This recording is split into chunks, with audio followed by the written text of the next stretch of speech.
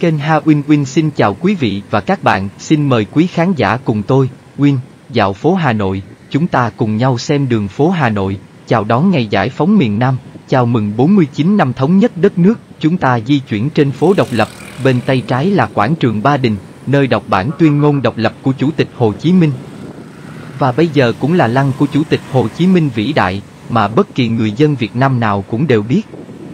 Nằm lệch một chút bên đối diện là tòa nhà Quốc hội, rất là đẹp phải không thưa quý vị khán giả, quý vị và các nhớ bấm like và đăng ký kênh Hawinwin để kênh có động lực ra nhiều video hơn. Nhớ nhé, hãy bấm thích video, tôi xin chân thành cảm ơn bạn.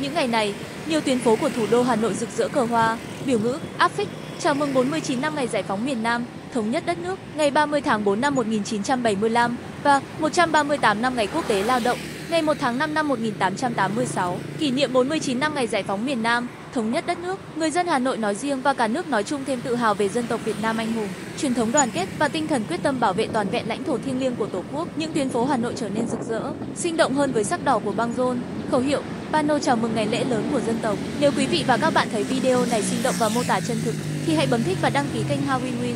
Nhớ nhé, để giúp kênh thì bạn hãy ấn like. Kênh xin chân thành cảm ơn bạn.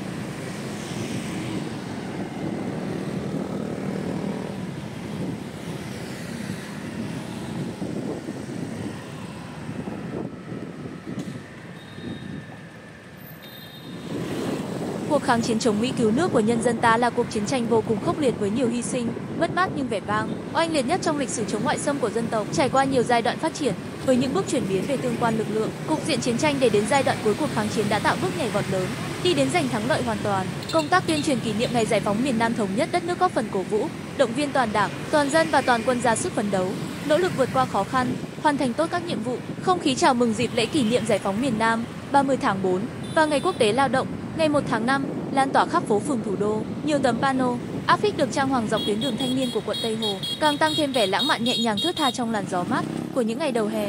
Nếu quý vị và các bạn thấy video này sinh động và mô tả chân thực thì hãy bấm thích và đăng ký kênh Hawinwin.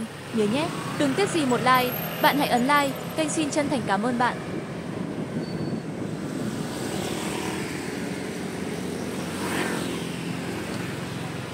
Hà Nội có nhiều đường phố mang tên các danh nhân, nhiều đường phố mang tên sản phẩm hàng hóa, đất kẻ chợ. Chỉ riêng một con đường thơ mộng, mang tên đường Thanh Niên và không mấy người biết, chính Bác Hồ đã đặt tên cho con đường này. Trước đây, đường Thanh Niên có tên là đường Cổ Ngư. Để biết rõ chi tiết mời quý vị và các bạn truy cập kênh Hawinwin, xem video về du lịch Hồ Tây. Đây là video vòng quanh Hồ Tây, kênh Hawinwin đã giới thiệu và mô tả rất chi tiết. Vâng, mùa hè rồi, dạo con phố này thật là thơ mộng và lãng mạn, và nó cũng rất ảo diệu với các bạn trẻ Gen Z. Nào chúng ta cùng tiếp tục dạo phố. Chúng ta thấy được sự trang hoàng của ngày lễ lớn trong năm. Và năm nay, chúng ta được nghỉ 5 ngày. Đây là điều kiện lý tưởng để chúng ta đi chơi, đi du lịch, thưởng ngoạn đường phố sau những ngày làm việc vất vả. Nào cùng thưởng thức đường phố Hà Nội tuyệt đẹp những ngày đầu hè nào. Bên cạnh đó các bạn nhớ like và đăng ký kênh Hawinwin nha, để kênh có động lực làm các video tiếp theo.